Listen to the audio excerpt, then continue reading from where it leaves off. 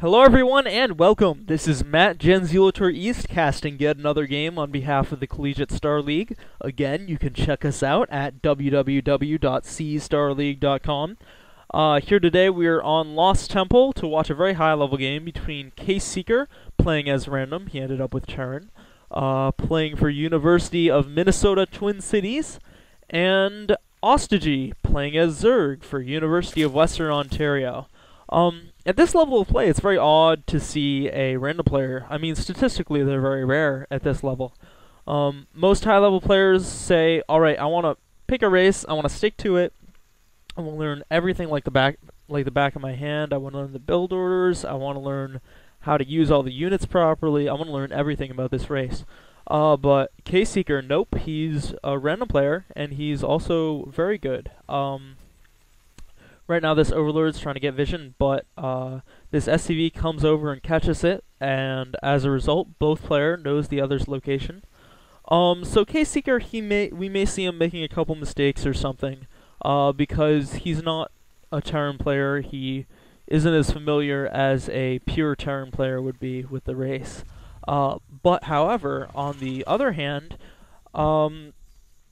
as a random player, he has the advantage of knowing what it's like to be playing a Zerg vs Terran, and knowing how Zergs will respond in a Zerg vs Terran, because he's been in that situation himself, obviously, as a random player. So he's going to have a much easier time predicting what the Zerg player will do and when, and how he'll respond to certain situations, which will help him out throughout the game, hopefully. But that's one advantage of playing random. We see this SCV, he's going to be looking around, he's going to be trying to distract this drone, keep the Zerg player on his feet, and meanwhile he has another SCV coming down here to build a proxy barracks, so it looks like we're definitely going to see some early pressure from these two barracks on the Zerg player. Maybe he's going to, maybe Caseeker is going to try and take out this natural expansion, or possibly just get some drone kills, whatever he can get. Meanwhile, this SCV, he's still keeping that drone busy. He's completing his wall off. A wall off is very standard in Terran vs Zerg. We got a Reen. His first Reen is coming across the map, and he looks like he's going to be putting down a bunker right here, right at the natural. See what damage he can do. And unfortunately, this Reen is here. He's sitting back at the Zelnaga Tower. He should be up here helping out this SCV build this bunker, so the SCV doesn't get deterred by drones like this.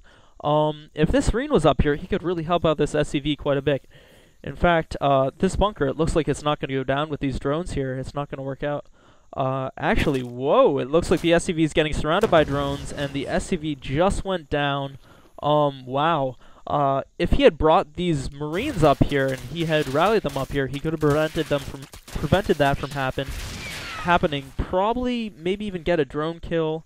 But since he didn't bring the Marines along with that SCV, he had to cancel the bunker, and he lost that SCV.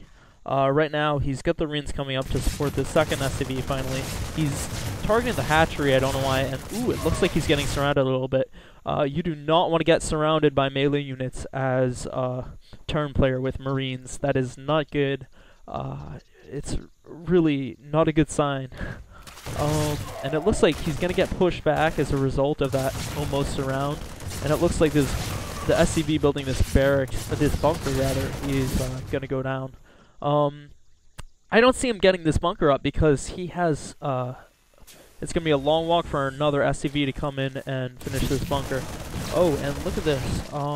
He's going to still try and push and do some damage. Ooh, I do not like this at all. Not one bit. Right now, he's targeting the Queen with these Marines, while the Zerglings just run up and get right on him and do damage. That's really difficult to watch as a Terran player, because all these Zerglings that are on him with full health, I mean, right when these Zerglings came within range of the Marines, he should have shot them, he should have retreated, he should have shot, should have retreated.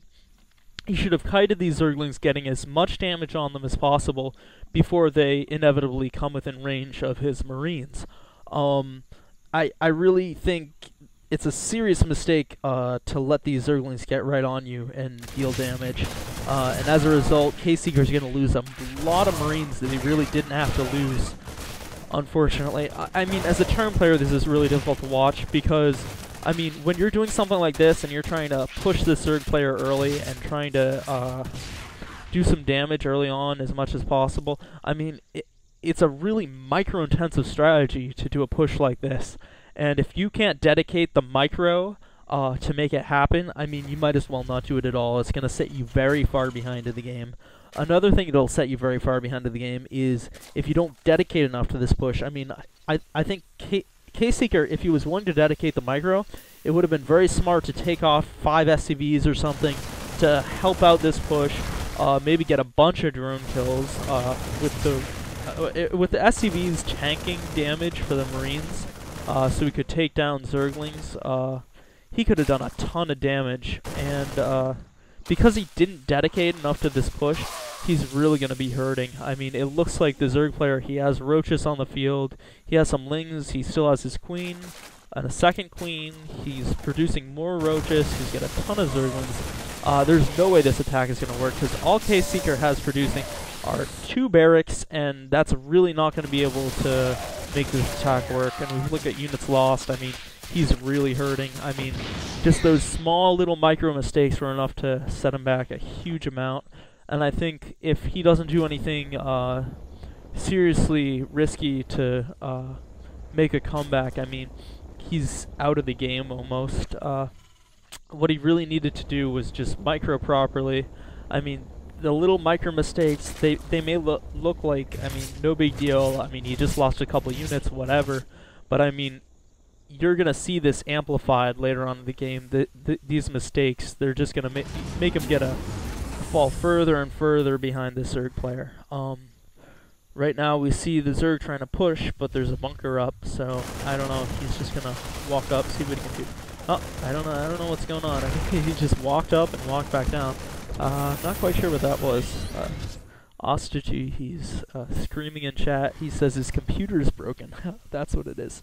But actually, Ostojiy, he's going to be able to bring this Overlord up here to get some vision up the cliff and see if he can shoot up here. I know Dan will tell you that roaches cannot shoot up, but they actually can. At least off cliffs anyway. These Marines with 5 range are going to try and micro these 4 range roaches, but it's really not going to work. It's very difficult to micro. It looks like these roaches, there's just too many of them, and they're just going to keep doing damage to this command center. I do not think this command center will be built. He just took out 2 SCVs with the roaches, and the Marines just aren't enough. He's just going to keep the pressure. This command center, this was horribly placed. caseeker knew there were roaches out on the field. He could have thrown it down right here. That would have made a lot more sense, so that it wouldn't be vulnerable. Meanwhile, he's tacking up. He's got a starport going down with the reactor. And Ostojiy, he's got map control. He's got caseeker confined to his base, so he knows caseeker isn't going anywhere. So he's going to decide and press his advantage by going ahead and taking a 3rd base and saturating up with drones pretty heavily. Also, he's going for Spire Tech, which is nice. Meanwhile, Terran, I mean, he's doing all he can to get ahead, but I think he's doing a bit too much, actually. He's got 3 barracks, 2 factories, well, I guess 4 barracks technically, 2 factories, and a starport with a reactor. This is way too many producing buildings for 1 base. He does not have a 2nd base, and it's not coming anytime soon. So the fact that he has 3 barracks, 1 with a tech lab, 2 factories with tech labs, and a starport with a reactor is just way too much. See, he's not building out of either of these factories. I mean, he's not building out of a barracks. He's only using half of the starport. I mean, it was a real mistake to build this many because he cannot produce out of all of these things off of 1 base. I mean, if you look at the factories, neither of them are building anything. I mean, he could have just dished this factory here and instead made a siege tank with the money he had and a marine and had some gas left over to do whatever. I mean, I think it's a real mistake to make too many producing structures because the idea of efficiency in StarCraft 2, the most basic generalization of efficiency in StarCraft 2 is that you are trying to make as many units as possible while using as few buildings as possible. And Caseeker is really not doing a good job of doing that. Meanwhile, the Zerg player, he's just continuing to... he's making a second Baneling nest. Not sure what that is for. I'm not sure. But oh well. He's continuing to macro up pretty well. He's got some saturation going down in his third, but there's 2 Vikings here doing a little bit of harassment, which is great.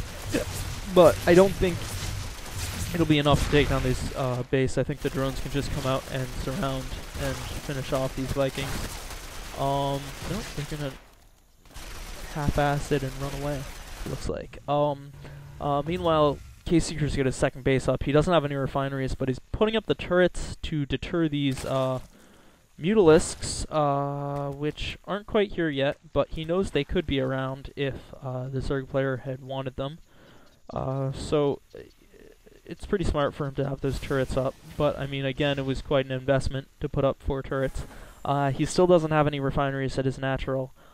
These Vikings, it looks like they got picked off by these Mutalisks, and he's resaturating up his third base. So Ostojiy's really way ahead in macro. He's got a ton more units. These Mutalisks, they're going to realize he can't touch this natural expansion here. They're going to back off. And at this point, I mean, we have our turn player is just way far behind. He's got 37 SCVs compared to 67 drones. It's just quite a deficit, and it's all because this huge difference here. If you look at the army sizes too, I mean, he's 84 food compared to 155. This all comes back to that series of micro mistakes he made early on, and the lack of dedication that he made to that original push. If he had dedicated to that enough resources and enough micro time for that push, I mean, he really could have done a heck of a lot more damage and really actually secured a lead if he had wanted to. But instead, he just fell farther and farther behind because of that failed push attempt. And here it looks like the Zerg player is going to take the game. I mean, Caseeker has nothing to respond to this huge army of roaches with. And it looks like those Banelings just popped and killed maybe 8 or 9 SCVs. Wow, that was very effective.